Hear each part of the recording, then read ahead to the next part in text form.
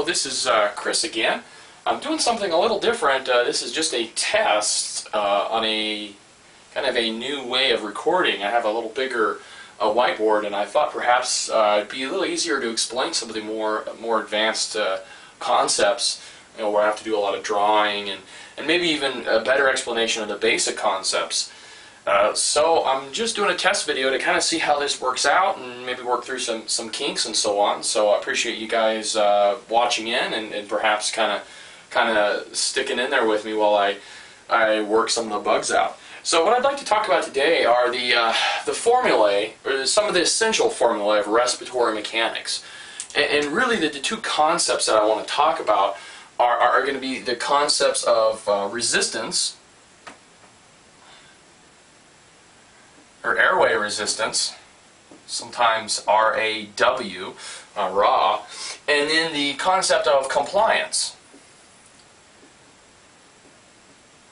So, if you guys remember watching any of the videos on ventilator graphics, you know that I talked a little bit about compliance versus resistance when I talked about the pressure, some of the pressure waveforms. I'm just going to kind of redux that real quick and kind of explain the essential concept, because I think it's very important that we appreciate the difference between resistance and compliance.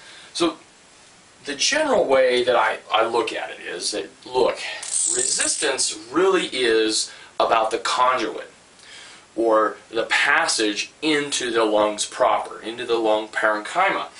So basically what I mean by resistance is I'm talking about the actual pipe, if you will, into the airway. Maybe it's the upper airway, maybe it's the lower airways, the main stem bronchi, the terminal bronchioles, so on and so forth. Maybe it's an endotracheal tube that I placed in the airway. Maybe it's a ventilator circuit. Any way you look at it, if there's a conduit, and really what resistance involves is flow, right? To get air, to get gas into the lungs, I have to have some sort of flow through this conduit. And you'll often see that if you use respiratory formulas, you'll often see that denoted with a V, a big V and a dot on top of it, and that indicates flow.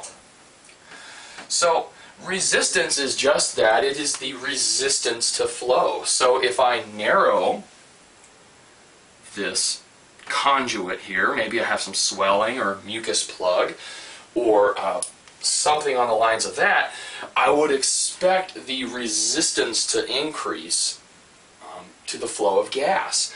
And you definitely probably have heard of some of the not gas laws, but some of the laws of fluid dynamics that we talk about that kind of dictate some of these flow patterns. And perhaps I'll talk about those formulas separately in another video, because I do think they're very important, certainly to at least quantitatively understand what is going on when I have the diameter of a tube and I decrease that diameter through swelling or mucus plug or what have you.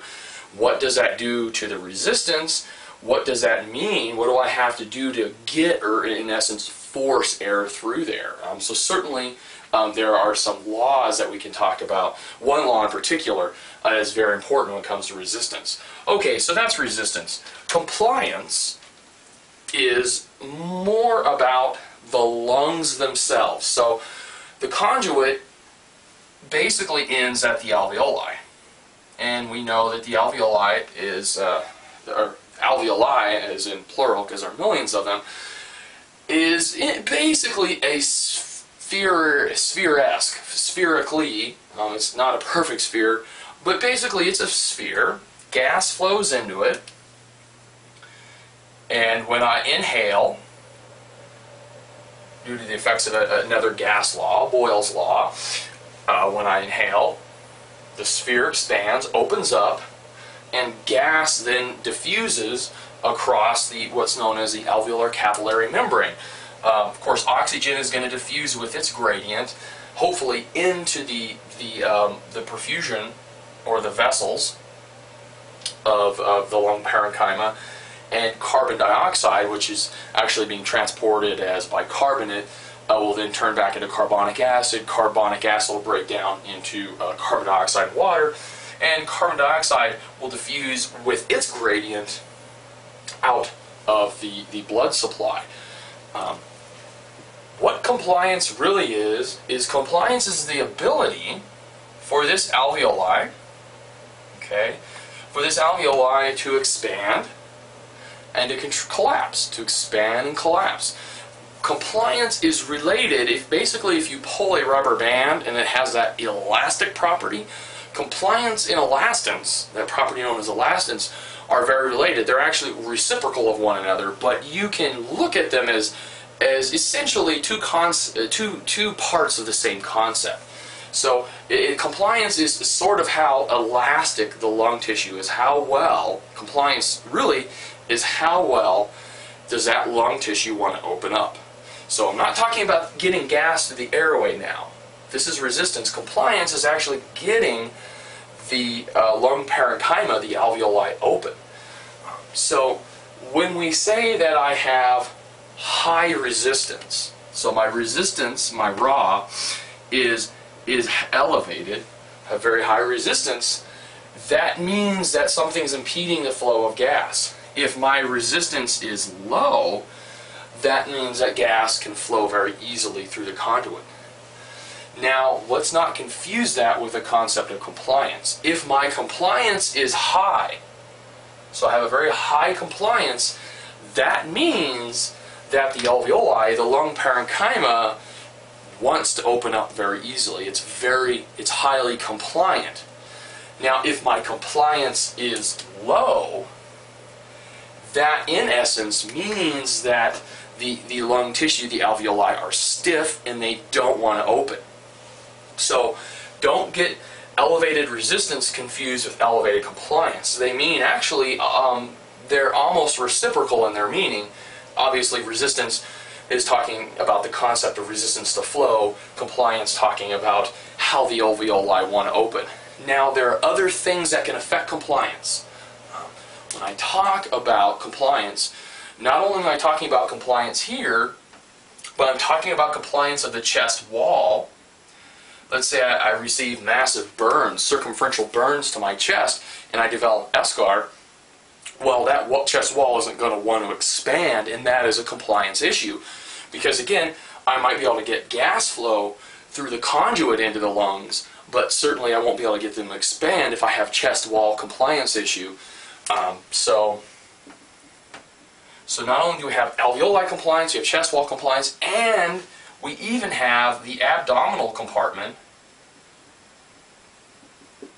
playing a significant role.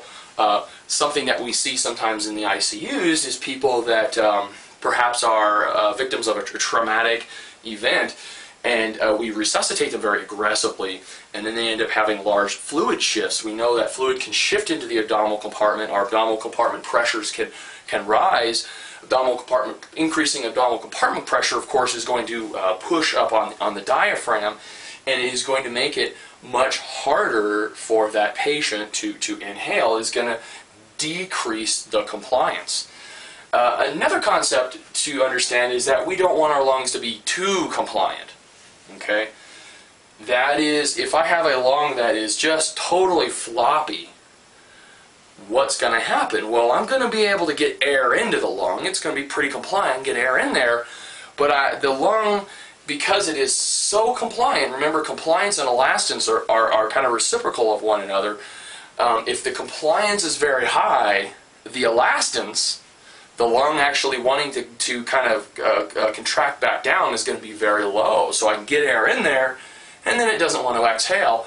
And a good example of a condition where I have too much compliance, my lungs are too compliant, would be something like chronic obstructive pulmonary disease, a patient with emphysema, where they have destruction of the alveoli, it's lost its elastance, and I have just really high compliance, and then I get, what do I get?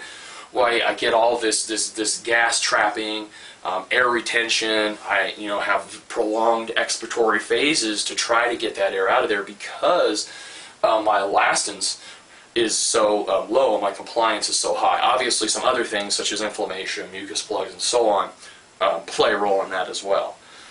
Okay, so hopefully you guys have a better understanding or better intuition for what resistance and compliance are. And just kind of a ghetto way of explaining it. So here I have a bag, a little baggie here. I know this is kind of ghetto, but just bear with me here. And then I have a straw here. And the straw, if I blow on the straw, we could pretend that the straw is the conduit, is the airway into the alveoli here. So if I blow into this straw here, the resistance is going to be the flow going through this straw. So see how I have a really narrow straw here? Maybe I have some bronchospasm or bronchoconstriction here. Obviously I'm going to have fairly high resistance, but you can see that this bag has very high compliance, right? It doesn't want to go back to its original shape. So I'm going to be able to get air in here quite easily, and what I'll do is I'll just kind of show that to you. And you can see that the compliance is very high. It's so high that air doesn't want to go out. And obviously there's high resistance here because it takes a long time to get the flow of air into the lungs itself. So that is the basic concept behind compliance and resistance. So I think what I'll do in the next video is I'll actually go ahead and talk about the formula proper, or the formulae proper for describing these two concepts. Thanks, guys.